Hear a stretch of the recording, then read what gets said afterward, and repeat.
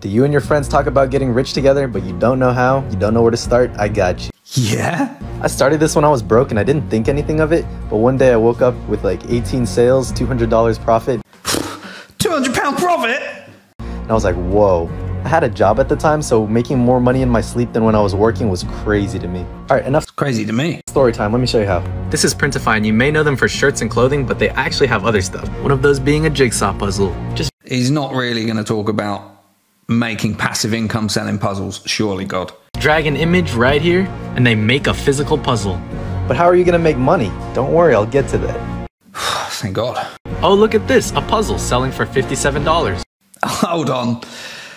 A problem with this already. Who's buying puzzles for $57? It's almost as if they're getting it from Printify. It's almost as if it's all profit because you get paid first and then you fulfill. And it's We noticed here how he's saying, like, first of all, he was making money of it. Now he's talking about it's somebody else's shop. He's not saying it's his shop.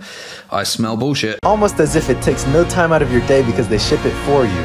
It's almost as if this is the best form of passive income because it's all automatic. And it's almost Let's talk about that passive income. So where's his website? You're going to have a website. You're going to have to drive awareness. You're going to have to drive ads. If you're selling a product for $57, I wonder how much Printify is going to be charging you for that. Let's call that $25 or maybe even $20. Then what have you got in terms of your marketing spend after that? And who really is buying products?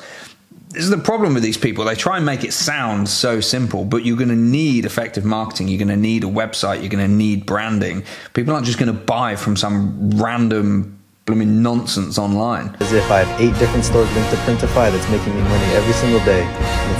8 stores on Printify making him money every single day, but didn't reference a single one and referenced other people's. Seems a bit sus. Almost as if I'll never have to work again because of this. Never have to work again because he's selling puzzles online. I don't even know what to say.